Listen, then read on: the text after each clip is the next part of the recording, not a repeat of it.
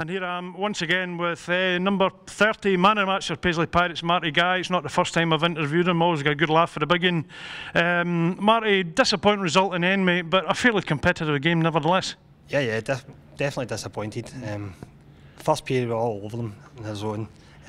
Second dropped off a little bit. The third battled hard, but not really the result we wanted. Never is. No, nobody likes to lose, especially at home ice, but the boys gave it their best, and I don't think they ever gave up, and that was an important thing. Lots of heavy checks going in, a few heavy hits, as I'm sure people will see from the highlights later on. But overall, you must be quite happy with your own performance. You seem to be coming on to a good game this stage of the season already. I'm trying. Definitely got better this season with Carroll and Callum in my line. Definitely improving, but there's always places where I can improve, and just try to get to that point. You know, it's always can do better. Well, that's good to hear, because you know there'd be a lot of players at other levels of hockey would be happy with performance. It's one thing I personally like about SNL hockey. You get an honest game from every player, which was on evidence tonight. Once you see the highlights, but next home game, I think, Marty, we've got a few road trips, but we've got a home game on December the 1st against Aberdeen Lynx. That'll be another big game, eh? Yeah, it always is against Aberdeen. They're a kind of physical team as well, but we need to step up and you know, play our game. If we play our game to let Ian and Adam say, we should be fine. Good. No. Well, I don't think anybody can. Disappointing to lose, but as far as effort, I thought the boys gave it every shot, the best they could. So thanks again for your time, Martin. We'll see you again soon, pal. All right. Stuart McMillan here for Paisley Pirates post-match interviews. I have the Dundee Comets nominated interviewee tonight. It's Billy Hogg. Billy. Looking slightly worse for wear there. Obviously, it was quite a hectic game, very physical, but a good result for your side nevertheless, 7-1. I definitely went 1-0 down early on, but we battled hard and came back. Just kept going all night and eventually got the win. And that's a strong performance by a very experienced Dundee Comets side. How do you think your chances are for this season? You won the league last season, you're obviously hoping to follow it up this time. Well, obviously, you got a lot of pressure for last year, with the treble and the double the year before, so a lot of expectations, but I'm sure I've got the strength and the boys to keep going and hopefully get a bit more silverware this year. Yeah. Now, the results was I think it was, apart from the fact that it was a 7-1 scoreline, it was fairly evenly matched. Both sides gave as good as they got. There was a couple of scraps, yourself and one or two of the boys. But what I liked about the end of that was at the end of the fights, it was pat each other on the back and that's it. It's all finished. There's no nonsense on the penalty bench after it. No, it's always the same. It's just none but respect to the boys. You know what I mean? Once get the fight done, that's it done. Yep. Just hard work all night for the boys. So. Well, I'm not going to keep you, Billy, because I know you'll be wanting to get back up the road. Thanks again for your time, big fella, and try and stay out of trouble. Eh? Okay, you're welcome. All right, big one. Thanks, pal. Stuart McMillan, once again, I have with me Paisley Pirates coach Ian Turley. Ian, could I have your thoughts on that game, despite the result 7-1? I think that first period we have to take something for that. I think it was a good kind of overall performance for that. The other two periods, if I'm perfectly honest, we didn't compete enough.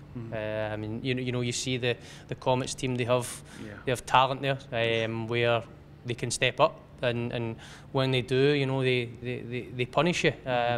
But for myself and Adam, how we feel, I mean, the compete level there is not to a standard that Paisley Pirates, accept. So as far as fitness goes, Ian, with the help of the Pro Life Fitness Centre, the boys get the benefit of a regular membership there. So what would you put they may possibly running out of steam in the second, third period down to?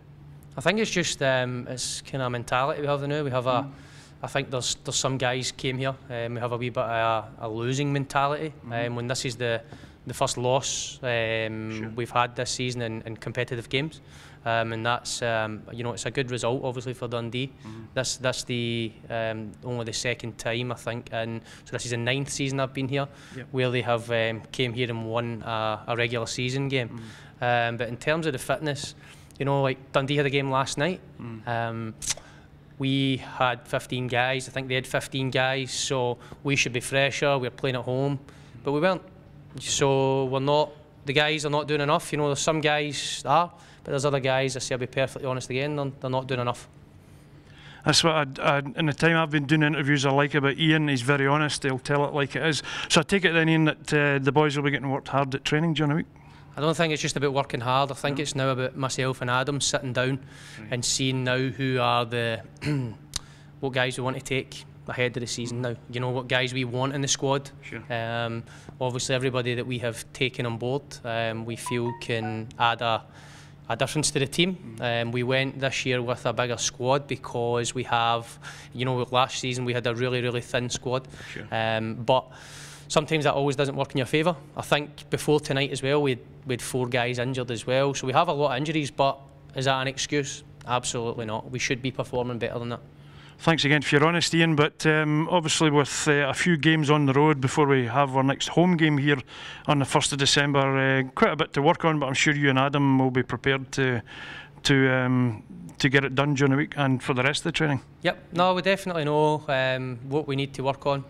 I think I said to you before, you know, we know where we need to be, we know where we are, we're always assessing, we're always evaluating, we're always looking at ways, you know, we don't leave any stone unturned.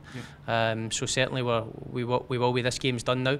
I think there's a few things we can certainly learn from this game ahead of the season, knowing that with the Comets being kind of one of the top end teams, you know, and they are good. They had a couple of guys missing tonight, so we know. But I think it's basically for us, it's going back to let's you know, I suppose it's the cliche, let's go back to basics, but I think for us it's more, we have to go with the guys that are willing to compete and willing to battle, and I think tonight we didn't show enough of that. There was certainly a few guys with the captain who's obviously willing to compete, you know, he does lead by example, but we don't have enough of that. No. We don't have enough of that here.